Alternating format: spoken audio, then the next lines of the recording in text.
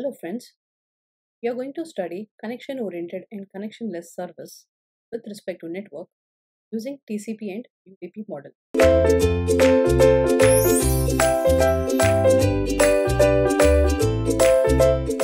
Now what is connection-oriented and what is connectionless?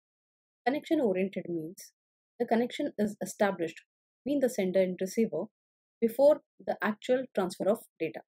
While in connectionless service, there is just instant sending of data without the initialization of any kind of request for the communication.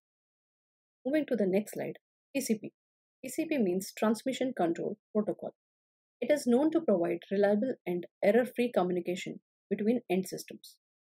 It performs sequencing and segmentation of data. It also has acknowledgement feature through which it controls the flow of data using the flow control mechanism. It is a very effective protocol but has a lot of overhead due to such features. Increased overhead leads to increased cost. But yet, this is considered as the most reliable protocol. UDP, User Datagram Protocol. It is the go-to protocol if your application does not require reliable transport as it is very cost-effective.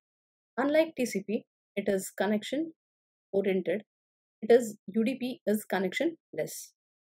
In this diagram, you can see the difference between TCP and UDP.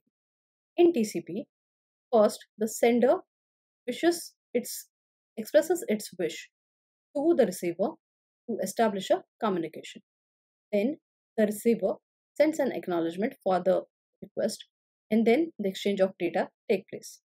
Once the exchange of data has taken place, the sender again sends an acknowledgement and the termination of the connection takes place. While in UDP, the sender sends a request and it is being responded by the receiver. That's all about UDP. Thank you.